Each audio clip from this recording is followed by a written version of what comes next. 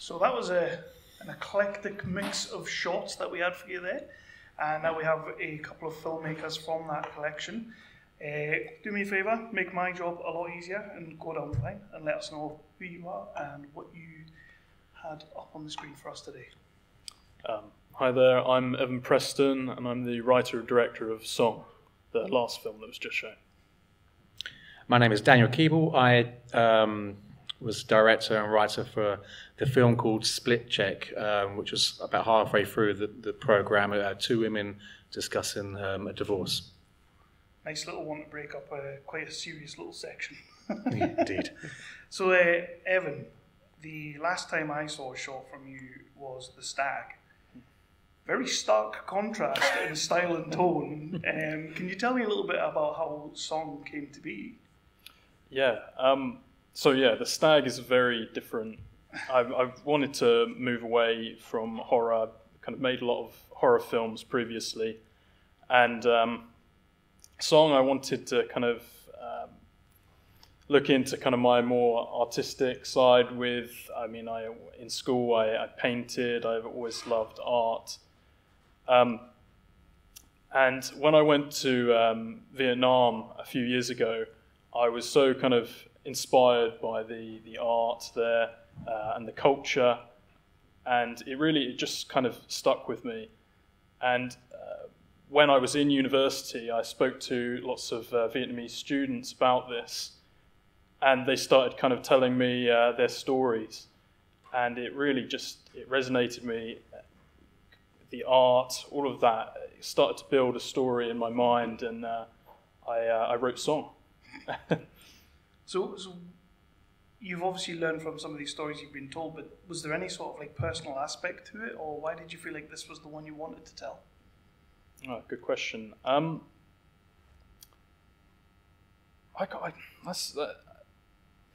think the individual story of like an artist trying to be appreciated for their art is something that I really connect with.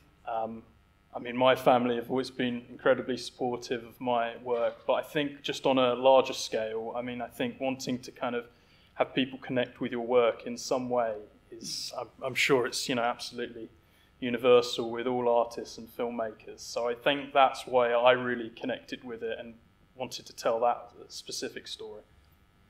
And talking about contrast from shorts they've done before, Daniel, you've got two shorts in this festival this year with Nuts and Split Check. Not a grim sort of tale in sight. So how did Split Check come about? Split Check came about through Arc Pictures, who produced the film. We were asked to provide work experience for a student one day last summer, and we were in a period where we hadn't made any films for a while. We were writing for a feature film, so we hadn't done anything. So we thought, let's create a new short film through just providing work experience for the student. So I wrote the script. We had Alice and Samantha, the producers from ARC, they're actors, so they wanted to do some acting. I wanted to direct something, so I wrote the story, a simple story, two women in a room. We had the location for free, and it was an experiment more than anything. Could we make a short film, literally zero budget, in a day? And I was the only crew member, so I filmed it. I did the cinematography, the lighting, directed obviously, and I was teaching the student throughout the whole process, throughout the day. And we also did an edit as well, and I colour graded on the same day.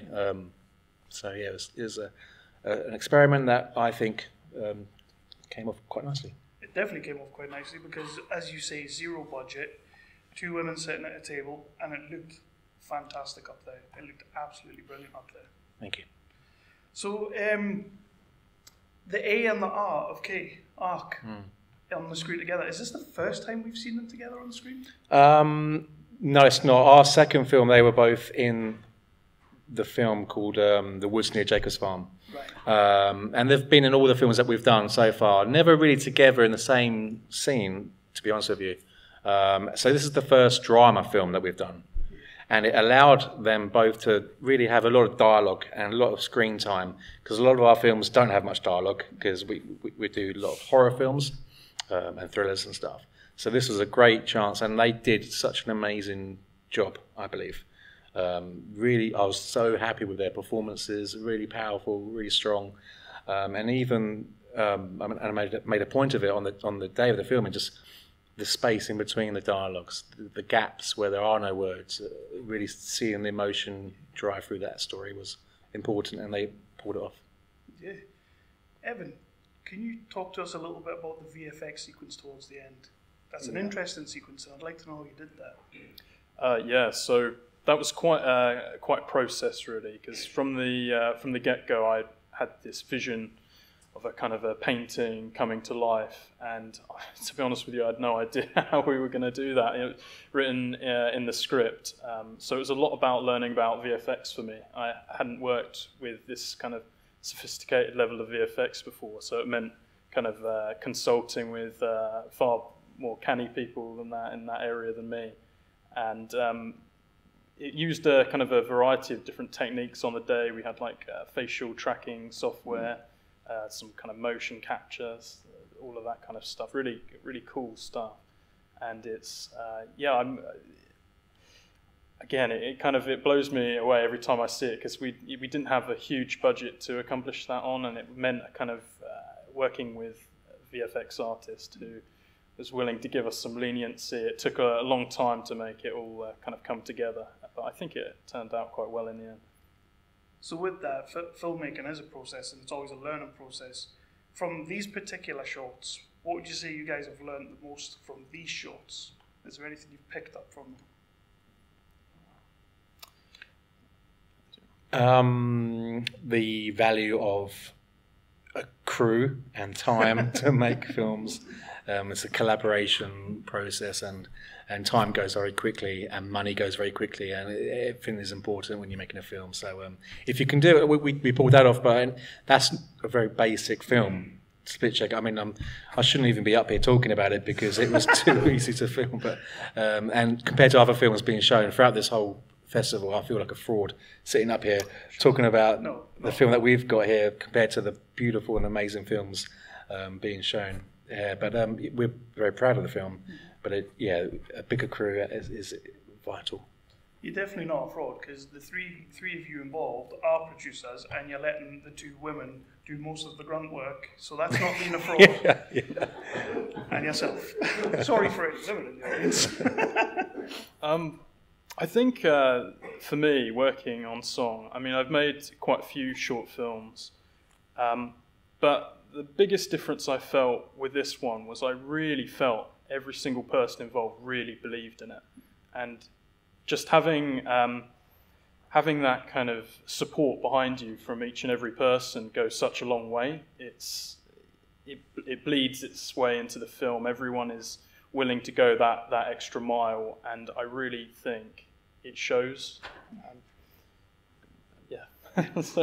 So we're gonna move over to audience. Is Peter got them? Yeah. Do we have any questions?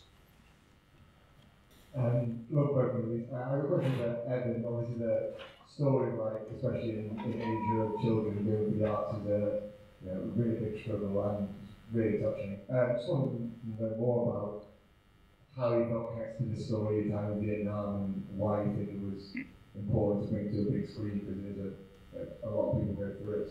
So more.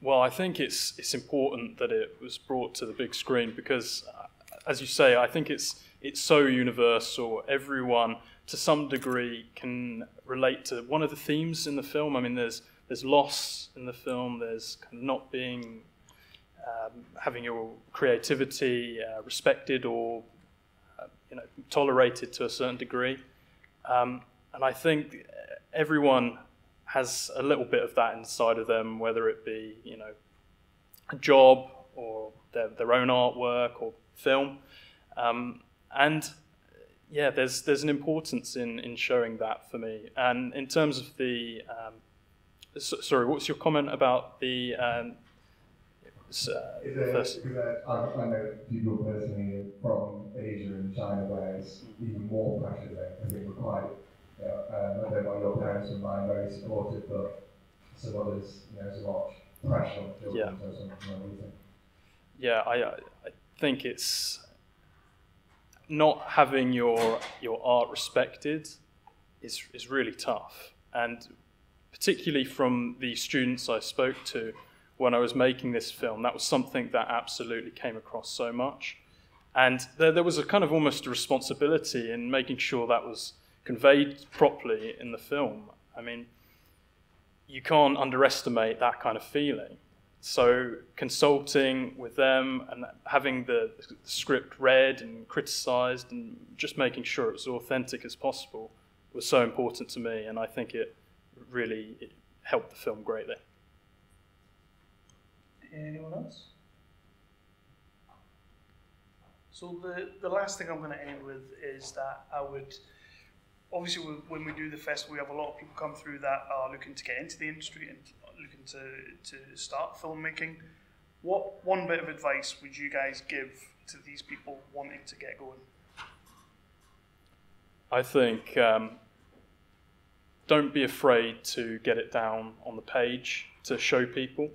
I think one of the things that a lot of filmmakers or writers fear is showing their work to other people. And it can be really tough to begin with, but actually showing it, getting criticism, getting a response, whatever that is so important. And understanding what works and what doesn't work can make the piece. So that would be my advice, getting it out there in whatever form you can. Okay. My advice would be to watch lots of films, read lots of books, learn your craft, and have a knowledge of film history and whatnot. But on the flip side of that, live your life, go out there, experience the world, so you have a story to tell and you can share with everyone else. And did the work experience kid pass or? Yeah, of course. Yes, indeed. Well, with that said, thank you so much for submitting your movies, letting us show your movies, and most of all, thank you for being here. Fantastic. Thank you.